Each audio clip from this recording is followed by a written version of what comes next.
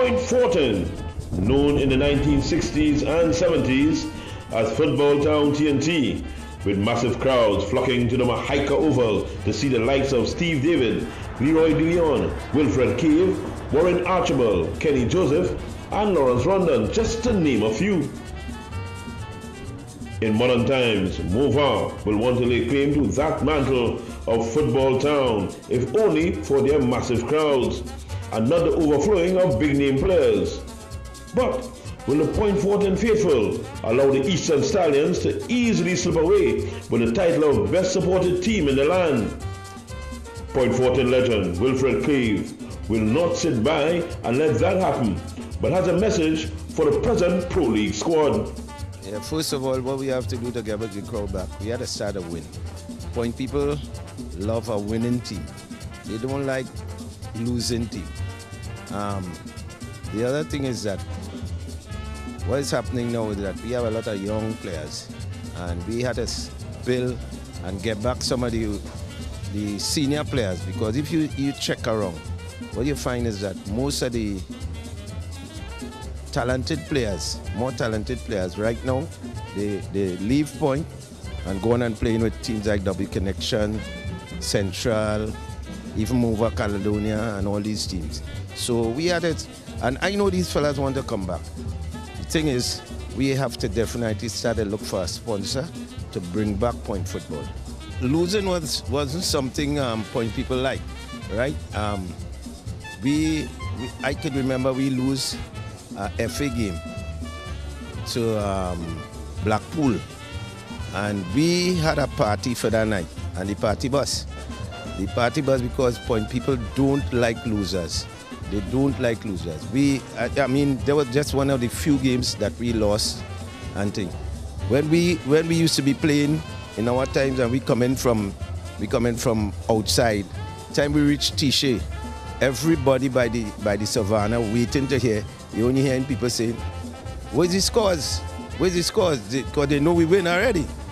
And it was a pleasure putting on a Civic Center jersey and then going on to the national team. Well, it started with Benedict's.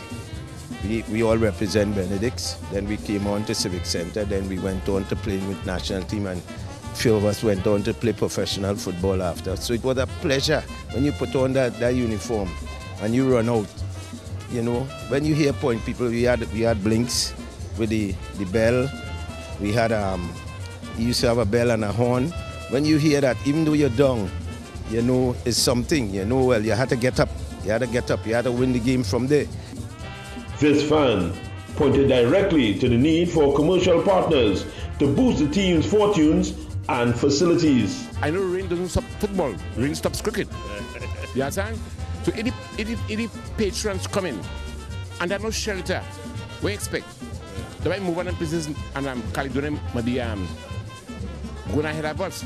Leroy DeLeon is easily one of the nation's greatest with the ball and is working hard to get Point back to the glory days, and like his teammate, called out the modern day players.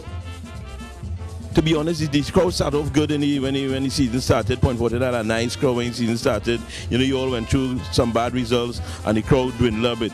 You know, other than wins, I'll keep asking this question: what will it take to get the people back in Mahaika Oval for this season?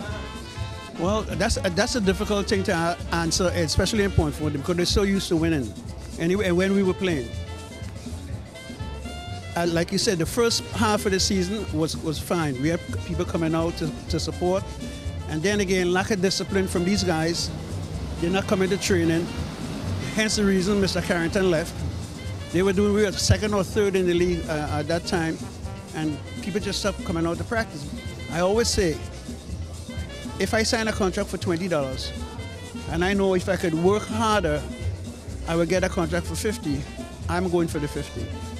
But these guys don't do that. Hence the problem, that there's a big problem, and we blame the coaches. The last 25 or 30 years, how many national coaches have we had? About 12 or 13. So it's not the coach, it's our system, the whole system. For now, it looks like Mova has the title of Football Town TNT, but if Point Fortin has something to say from its legends, they won't let it go that easy. Thank you.